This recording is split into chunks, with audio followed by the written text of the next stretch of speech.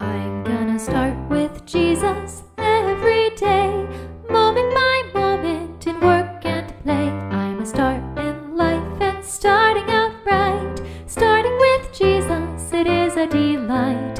Starting with Jesus, day and night. Starting with Jesus, I'm starting out right.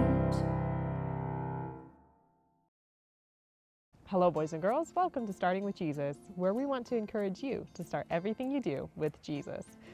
Today, Miss Michelle is going to be telling us some of the signs that Jesus gave us so that we can be ready when he comes. We also want to remind you that we have a story time that's going on right now, and you can check it out at startingwithjesus.com. Miss Kara is telling us a story about a little boy named Satu who has some strange visitors on his island. So check it out. But before we get to any of our program, let's start with some singing. And our first song this week is going to be called Look for the Waymarks, which is something we should be doing, right? Looking for those waymarks of Jesus is coming. A waymark is a sign. So that's what our story is about. So we're going to sing about the signs of Jesus coming.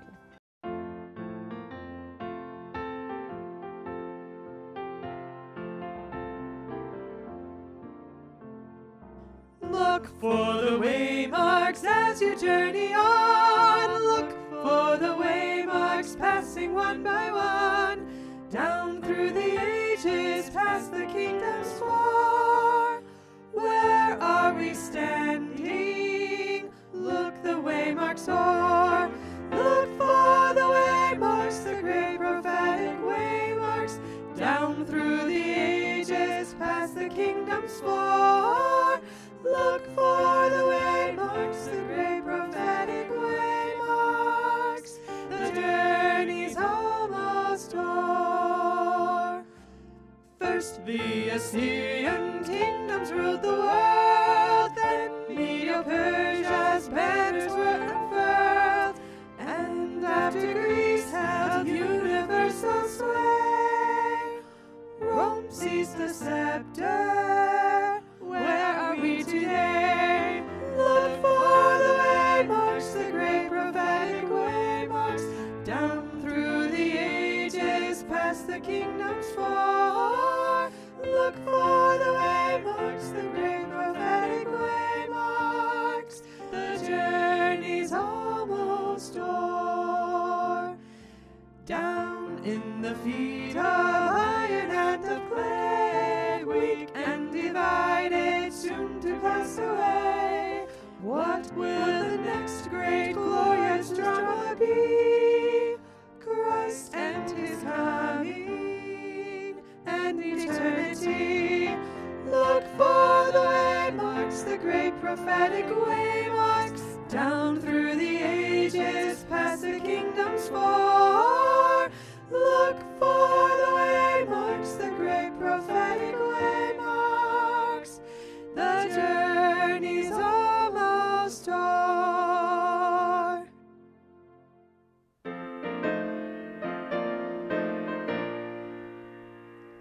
Would you be free from the burden of sin? There's power in the blood, power in the blood. Would you or evil a victory win? There's wonderful power in the blood. There is power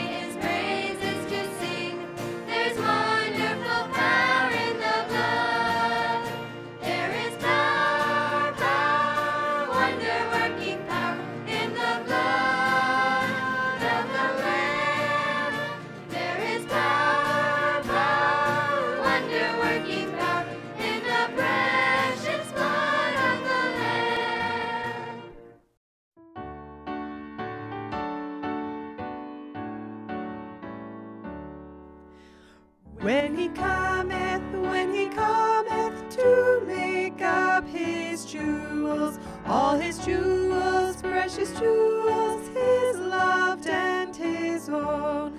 Like the stars of the morning, his bright crown adorning, they shall shine in their beauty, bright gems for his crown. He will gather the gems for his kingdom, all the pure ones, all the bright ones, his loved and his own. Like the stars of the morning, his bright crown adorning, they shall shine in their beauty, bright gems for his crown.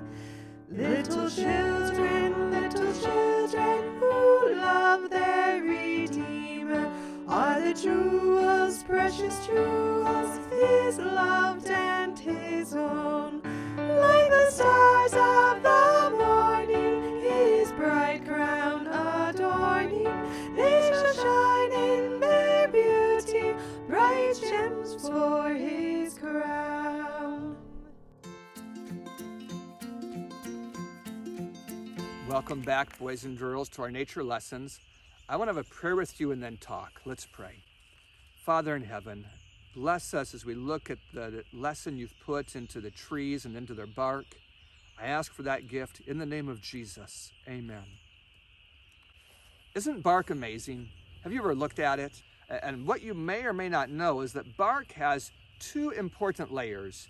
There is the outer layer, which is dead. This dead bark plays an important role. It keeps the beetles out. It keeps the bugs out. It keeps the ants out. It stops the animals from digging holes. That's what it's for. It prevents the toxins and the dangers. Why, this dead part does something for the tree. But underneath the dead part, and what you can't see here because I got this from a dead tree, there's a living part of the bark that is just inside the bark that allows the juice of the tree, the blood of the tree, to climb up and give life to the whole organism. You know, when I think about the dead part of the tree and the living part, trees need them both. It's a lot like the 10 Commandments. The 10 Commandments, there's a dead part. That's the letter. That's the part that's like written in the Bible. The thou shalt not, 1, 2, 3, 4, 5. That dead part is real. And then there's a living part. That's the part that's written in your heart. The part that says, love your parents and respect them. Be faithful to your promises. Love and honor the Sabbath. There's a part of the law that's dead, but let's not mock that part. Do you know even the dead part of the law, those 10 Commandments, make life better for people that aren't converted? I mean, the unconverted man that's faithful to his wife has a better life than the one that commits adultery. The man that's not a Christian that steals has a worse life than the non-Christian who doesn't steal. I mean that the man who doesn't follow God, his life is still better if he doesn't murder. What I'm saying to you is just like the bark goes all the way around the tree, in the dead part of the 10 Commandments, they protect us in every direction. But what about that living part? There's not much value in protecting a dead tree. That living part of the law is the part that goes in your heart. And when we accept God's law into our heart and let him write it there by accepting it, by me not just saying, okay, I'll obey it, but saying, thank you, God, for that instruction. I see it's a better way of life. I choose that. That's how we invite him to write the law. And when we follow the law that way, we're like the tree that has that living sap moving up. It's causing our leaves to grow and our branches to expand. And do we need the 10 Commandments? Yes, we need the dead part. That part stops everybody from going the wrong way if they'll listen. And we want the living part, the part that's in our heart. And when we have both of those, we're well protected from the dangers that come our way. Let me pray with you. Father in heaven, I thank you for the bark you put on trees and for the law you've given us. Please use it. We ask in the name of Jesus. Amen.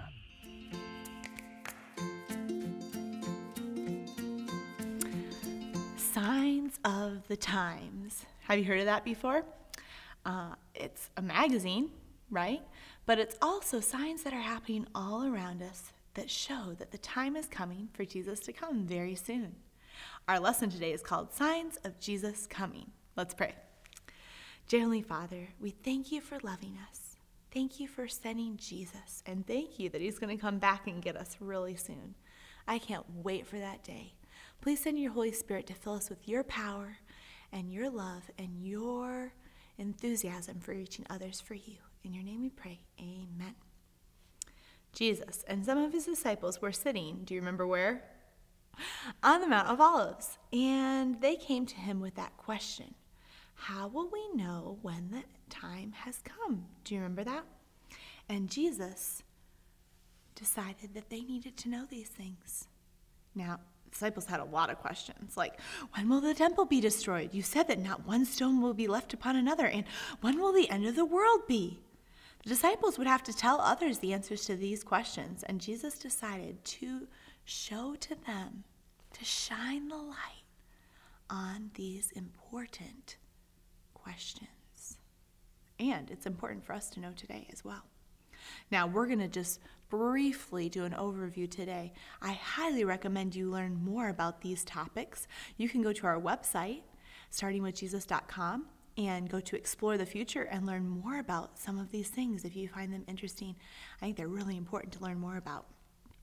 And today we're just going to do an overview. Some of the things that Jesus told the disciples pertain to the temple being destroyed, and some of them talk about the end of the world. Miss Michelle, how do we know the difference? I'm glad you asked. How do we know the difference? By studying the prophecies in the Old Testament and the prophecies in the New Testament as well. See, Jesus and the Bible in general give signs, but they don't give exact times and dates. We don't know when the exact time and date of Jesus' coming is going to be, but why would he not tell us that? Wouldn't that be convenient? It would be interesting if you went to buy a plane ticket and they're like, well, it'll be about this time. It wouldn't make sense, right? We want to know the time, the date. We want to know what gate. We want to know which number we are to board. But Jesus' coming is not like an airplane flight. He wants us to be ready all the time. And these signs, though, are good warnings. Now, the first warning that Jesus gave, we're going to talk about, is in Matthew 24, verse 45. Matthew 24, verse 45. And he said, no, it's not in verse 45. I think it's verse 4 and 5. Let's try that. Yep, that makes more sense. Commas are important, aren't they?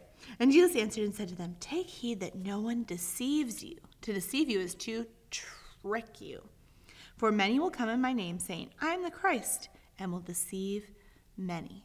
Now, in Jesus' time, there were many false Christs, weren't there? There were many false messiahs who came and said, oh, I'm the Messiah, follow me. And there was a lot of different people who followed them. And they would have uprisings against the Romans, and the Romans would kill them all or would put them in prison or those things. Those were things were happening when Jesus was here on earth. And they're going to happen once again at the end. In fact, in 2 Corinthians 11, verse 14, it says that Satan can actually transform himself into an angel of light, and we know that at the end of time, Satan will impersonate Jesus. What does Jesus tell us, though? Don't worry. Jesus gives us just what to do when this happens. That's why it's so important to study these things, right? Matthew 24, verses 23 through 26 tells us what to do when we hear someone say, then if anyone says to you, look, there's the Christ, or there, over there, he's there, look, look, look. Don't believe them. For false Christs and false prophets will rise and show great signs and wonders and deceive, if possible, even the elect. What does that mean, even the elect? Even the people who are really close to Jesus and really following him carefully. And maybe they've been Christians for a really long time, or maybe they study their Bible every day. Satan will try to even trick those people. See, I have told you beforehand, this is what we're to do. Therefore, if they say, look, he's in the desert. Come on, let's go check it out. He's there. Do not go out. Or look, he's in the inner rooms. Do not believe it. Do not believe it. For as lightning comes from the east and flashes all the way across the sky to the west, so will the coming of the Son of Man be. We're going to know when Jesus is here. And we also know that his feet won't touch the ground. If he's out in the desert, I think his feet are touching the ground, or in the inner rooms, right? So the Bible says don't even get curious about these crazy things that don't line up with what the Bible says. Don't even go there. Because if we put ourselves, we're just like asking for Satan to tempt us and to deceive us by even going there. We know how he's going to come, and we don't want to be deceived, right? So don't even get curious about that. Keep reading the Bible and believing exactly what the Bible says. After warning about false prophets and false Christs, Jesus gives some more warnings to his disciples. This one's in Matthew 24, 6, 7, and 8. And you'll hear of these following things. Think about if you've heard about these things happening recently. Wars, rumors of wars. See that you're not troubled, for all these things must come to pass, but the end is not yet. Have there been a lot of wars happening in our... Yes, a lot of wars are happening. And wars that we might not even know about. Maybe we're not having a war right now where you live, but there are wars happening other places. And not even just wars, but rumors of wars. Countries threatening each other about starting a war, right? For nation will rise against nation and kingdom against kingdom, and there will be famines. Do you know what a famine is? When things don't grow well and there's not enough food for people. That's happening in a lot of places too. Once again, maybe not where you live, but even some places in developed countries, grocery stores won't be close enough to where people live, and so they're not able to get enough food, or maybe money is an issue where they don't have enough money to get the food that they need, right? Pestilences. Pestilences are like diseases and things that happen. We know that that's been happening a lot this last year and just in general as well. And earthquakes in various places. And earthquakes are bad enough because they can destroy your home and livelihood, but then afterwards, if you survive the earthquake, it can be really difficult as well. And those are happening places as well. These things could make us really fearful, but God says, I'm with you, and it means that I'm coming soon. Wow. It also talks about the signs of Jesus coming in Luke chapter 21. So let's go there and see what Dr. Luke had to say about the signs of Jesus coming. Luke 21, verses 12 and 13. But before all these things happen, they will lay their hands on you and persecute you and deliver you up to the synagogues and prisons, and you will be brought before kings and rulers for my name's sake. Sounds scary, doesn't it? Let's keep reading. But it will turn out for you as an occasion for testimony. This is our chance to share Jesus. Therefore, settle in your hearts not to meditate beforehand on what you will answer.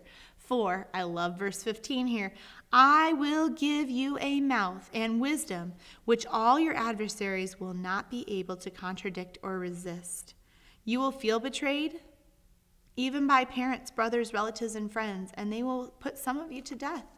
And you will be hated by all for my name's sake. But not a hair of your head shall be lost. By your patience possess your souls. Wow. Sounds kind of scary, doesn't it? Miss Michelle wants you to remember a couple of things. God promises to be with you, doesn't he? And it does say that even some people may die, didn't it? It said that right there. But what's the next thing that they're going to see after they die? Jesus' face coming in the clouds of glory. That's the next thing that they're going to see. And that doesn't make death seem as scary, does it? Wow. And Jesus promises that he's going to put those things in our mouth that we need to say, that he's going to be with us, and that he has our best end in mind. He knows what's going to happen in the end, and he can't wait to take us to heaven with him. Now, hundreds of years before Jesus was born, he had told his prophet Joel some signs that would happen before his coming. And it says those in the Old Testament, and it also says those in the New Testament. Isaiah, Jeremiah, Lamentations. Let's see if I can find the book of Joel. Daniel, Hosea, Joel. There we go. Joel 2, verse 31. And feel free to pause the video. If you can, pause it to find it too if you want, or write it down to check it out later. Joel 2, verse 31 says, the signs, the sun shall be turned into darkness, the moon into blood, before the coming of the great and awesome day of the Lord. Wow. Let's see if those things happen. Jesus said they were going to again in Matthew 24, where he was talking about all the signs of his coming. Matthew 24, verse 29 says, "Immediately after the tribulation of those days, the sun will be darkened, and the moon will not give its light. The stars will fall from heaven, and the powers of heaven will be shaken." Have these things happened, Miss Michelle? Well, nearly 2,000 years since Jesus has told these signs, and yes, have passed. And yes, 3 of these have already happened. The first one that's talked about is darkness, right? That it would be dark, a dark day. This happened actually May 1970-80. Check it out in your history book or Google it, right? It was a bright and sunny day when it dawned, but at about noon, it became dark. And it was dark for the rest of the day. Everybody was confused. The school kids went home. The animals went back to the barn because they thought it was bedtime. But it wasn't. And when night actually fell, the second sign happened. When the night actually fell, the full moon rose, and it wasn't the bright white light like we normally see, right? It was red, just like the sign had said in Joel and Matthew. And the third sign to happen was on November 13, 1833. And that's when the stars fell. People looked out at the night sky here in the U.S. and they watched thousands of falling stars. Folks, these signs are happening all around us, and some of them have already happened. Wickedness is increasing, and the hearts of many are becoming either colder towards God or warmer towards God. There's not going to be a fence at the end, everybody. You're going to have to choose a side. Jesus' side or Satan's side, and that's what it boils down to. Jesus told his disciples many things about the future, like to leave Jerusalem before it was destroyed. And even after Jesus died, people had the chance to choose his kingdom. The people who chose his kingdom were called Christians, and just as the Bible had predicted, Jesus had predicted, they were persecuted. Some of them were killed, but God also protected many of them as well.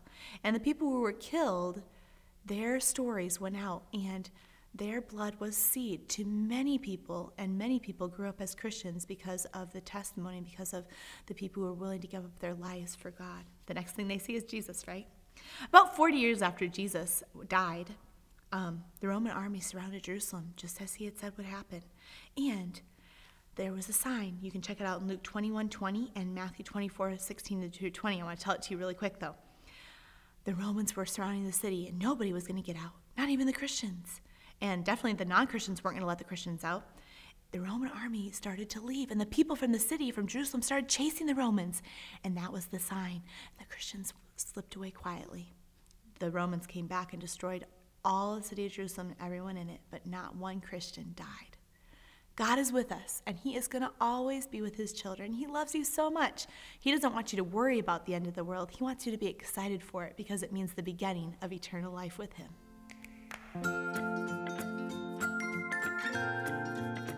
It's time to review our questions from last week. Let's see if you got those questions right. Shout out to Niagoa, Daniel, Isaiah, Fabulous, Niabue, David, Pook, Kensley, Mia, Elijah, Lizzie, Benjamin, Aiden, Analia, Benji, Caleb, Olivia, Skylar, Arthur, Emery, Zaffi, Eben, Muoch, Nelson, Molly, Bang Ping, Hosanna, Sam, Christian, Ball, Jonah, Kiernan, Sephi, Juliana, Kaishan, Julia, Mal, Chudier, Jessabella, Judah, Ethan, Kevin, Micah, Praise, Benny, Dang, Ariana, Kirsten, Emily, CJ, Nyakong, Sophia, May-J, Nisi, Eliana, Alan, Nora, Minori, Rousey, Hadassah, Paul, Clarice, Lydia, Jalen. Great job answering your questions.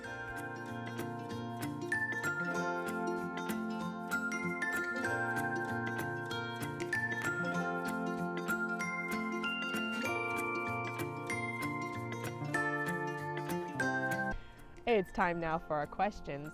I hope you were listening very carefully to today's questions because it was a very important story. So are you ready? Question number 1. If someone tells you Jesus is in the park, should you go check it out? If someone tells you that Jesus is in the park, should you go check it out? Question number 2. What are 3 signs of Jesus' coming? What are 3 signs of Jesus' coming? And question number 3, do we know the exact day and hour that Jesus is going to come? Do we know the exact day or hour that Jesus is going to come? You can send your answers to us at answers@startingwithjesus.com. And we love to see your answers, and then you can get a shout out in our weekly program at startingwithjesus.com. Today's favorite verse is found in Luke 21, verse 31. When you see these things happening, know that the kingdom of God is near. When you see these things happening, know that the kingdom of God is near. When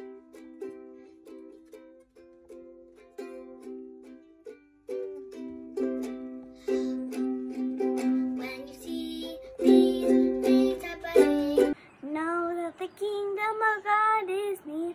When you see these things happening, know that the kingdom of God is near. When you see these things happening, know that the kingdom of God is near. When you see these things happening, you'll know that the kingdom of God is near. When you see these things happening, know that the kingdom of God is near. When you see these things happening, know that the kingdom of God is near. When you see these things happening, know that the kingdom of God is near. When you see these things happening, know that the kingdom of God is near. When you see these things happening, know that the kingdom of God is near.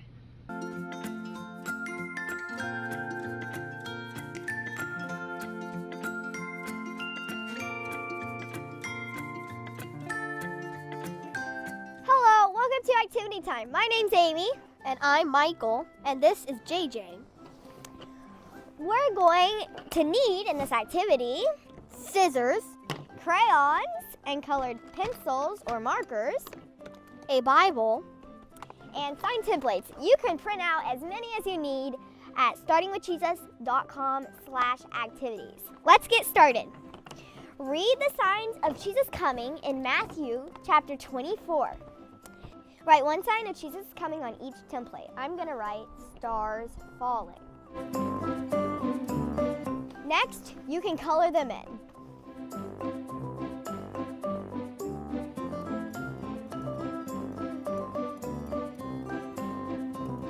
For the next part, you'll probably need help from an adult. So, Auntie Ruthie, can you come help us? Sure, I'll come help you. What would you like help with? Cutting it out. Okay, sure, I'll help you cut it out. So cut it out.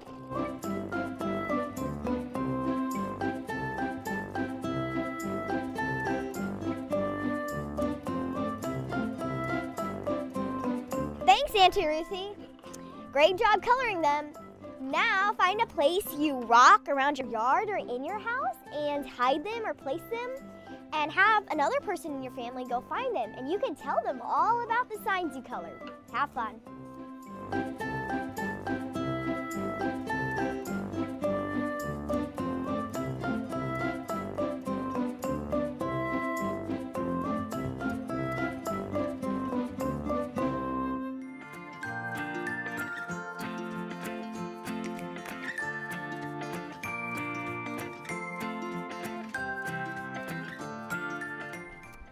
Thank you for joining us today, and I hope that you enjoyed it, and I hope that you are sharing what you've learned with your friends. Now, don't forget to check out our story time with Miss Kara every Sunday. You can go to startingwithjesus.com/stories and see what's happening with Satu and these strange visitors on his island. I think Miss Kara left us on a bit of a cliffhanger last week, so got to check out what's happening next. And don't forget also, we have our VBS program at startingwithjesus.com/onguard, and you'll be able to see different ways that you can participate in that program and actually be part of that program. So check it out, and we're going to be doing some really fun things. So let's ask Jesus to be with us and thank him for being with us today. Our Father in heaven, thank you so much for everything you do. I pray that you will be with us, help us to be like you, help us to remember these lessons we've learned in Sabbath school. and help us to share them with others. Help us to be ready when you come. I pray that you'll forgive us for our sins and help us to be like you. Help us to be missionaries wherever we go. We love you, Jesus, and we thank you. In Jesus' name, amen. Thanks for watching. Have a blessed week and keep in touch.